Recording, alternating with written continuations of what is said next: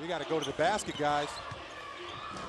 Oddister, deep three, looks good off the side of the iron. Rebound taken by Lewis.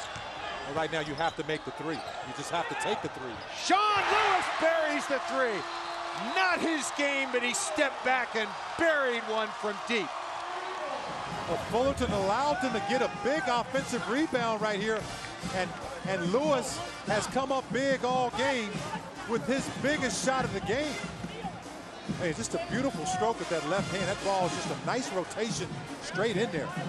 Streeter's going, he gotta go. 2 seconds, 1 second, Streeter on the way. Counts if it goes! Game over, Fullerton wins it. Watch right here. He turns on the Jets at half court, and still, this is a horse shot. It's actually a three-pointer. He got it off. Look at that. Got it off with 0.5 of a second remaining. The officials are reviewing. They have confirmed that the basket is good.